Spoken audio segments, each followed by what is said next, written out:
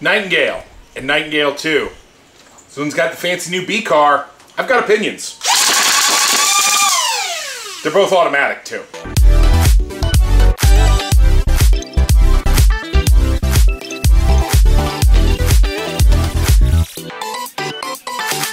The Nightengale. It's got a new revamp, right? The Nightengale 2, the new chunkier, heavier, more metal present Nightengale. We all know my opinion of the original Nightengale. I don't like these very much. I acknowledge that it is an injection molded flywheel sidearm in a compact and comfortable package that is available to a huge segment of the hobby who wouldn't otherwise have access to these kinds of things. However, I still remain a vast proponent of the 3D printed offerings that are available in our community, and I do not know why, if you had the choice, you would ever buy a Nightengale 1 over a Meowser. This magazine is, in my opinion, awful, because it will only take worker or other, what is it, 28 millimeter, I think, 25 millimeter, whatever the length is, darts. If you try to put these slightly longer darts in it, it will jam. It will ruin your day. You're going to see testing footage in a little bit where I have a jam in it. Frustrates me. Really, really bothers me. That said, I do acknowledge it for what it is. And this is kind of a Nightengale roundup of updates that I'm aware of. So first and foremost, we're going to talk about this Nightengale 1 that's in my hand and the fact that I have the brand new Containment Crew B car on here that I got at Survival Fest. I did not run this at Survival Fest because I bought it entirely to try it in a Nightengale 2. Spoilers, it doesn't fit in here. But I loaned it to Ted from the Irregular Auxiliary. Ted ran it to get his Nightengale under cap. It brought it down about 5 FPS, and for the time that Ted was not a zombie, worked very capably in his opinion. So, as usual, it's a Containment Crew product and we like it. At the end of the day, however, this is still a Nightengale 1. I still don't love it due to the magazine. If it wasn't for these magazines, the Nightengale would, in my opinion, be one of the best blasters ever made for the hobby. And in recent days, I've realized my other issue with the Nightengale, which is I have huge hands.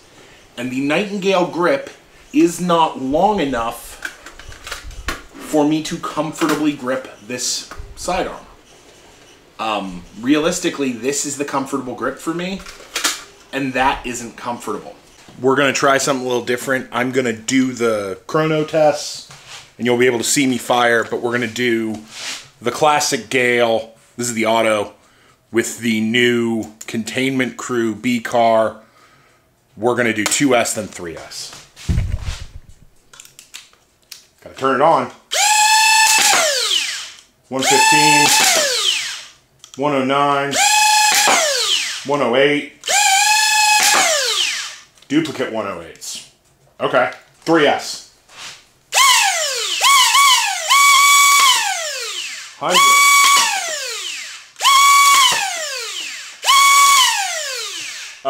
So I like it on 2S, I don't like it on 3S. 3S, I'm getting a huge drop off. But recently they came out with these. The Nightengale 2. This is the semi-auto mechanical pusher. This is the fully auto electronic pusher. This, I can understand buying over a Meowser. It's an injection molded shell, just like this one. It is a attractive look. It's a little chunkier, so it's a little bigger, which I prefer, but they did this mag swap with this rubber bumper on the bottom of the mag. That rubber bumper on the bottom of the mag serves two purposes. One, I don't know about you guys, I have launched a mag a Nightengale mag bottom to the stratosphere and lost it. It just vanished into the ether along with the spring inside in the middle of a round. Whereas this bounces and doesn't come off easily. And it mates perfectly to the new Nightengale 2 grip. However, the new mag fits in the Gale 1 with a gap. That gap means that the Nightengale 2 grip is that little bit longer for big hands. And shabam. More comfortable, longer grip, rubberized mag bumpers, built-in chonky macerator muzzles. I do question not orange anodizing these muzzles on all US releases, because if this whole piece was orange, I'd love that. And it would immediately make this a safer looking sidearm. Obviously, as normal, I bought two. One in the semi-auto, one in the fully auto variant. And liked them so much that I put magnet bars on them so that I could actually use them at events and such. Run equally well on 3S and 2S. 2S will get you below HVZ levels. 3S will get you above HVZ levels, somewhere between 130 and 140. It'll top out. Gale 2, semi-auto, same procedure, 2S than 3S. 110.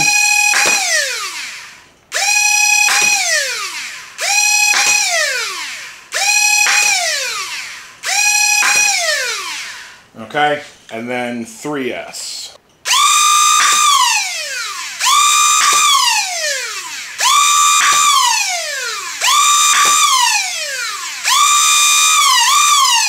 So yeah, 2S will get you under HVZ levels. 3S, you're going to be a little hot.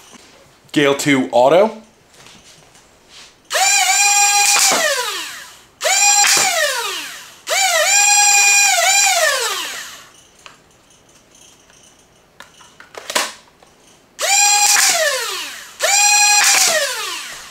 .121 high, not bad. Going to 3S. 132, 128, so yeah, you're gonna break 130 on 3S. But pretty good. They are comfortable. The sound is great. And I like them a lot. Do I think you need to buy them if you are a big Nightengale guy? No. But I do think you need to put your hands on one if you're not a Nightengale guy. Because you have to ask yourself what your problem with the Nightengale is. They solve one of the mag issues, not the biggest one, which is it only takes certain darts. But they do solve the mag sending follower into stratosphere issue, which is good. And bouncy mags are cool. Yeah. The Nightengale 2, purchase it if you're not a Nightengale guy, and the Nightengale B-Car. Buy one of these if you have a Nightengale. It will improve your performance, and it gives you the ability to drop your FPS 5 feet per second for an HVZ or the like. And that's nice for having. Thanks for watching.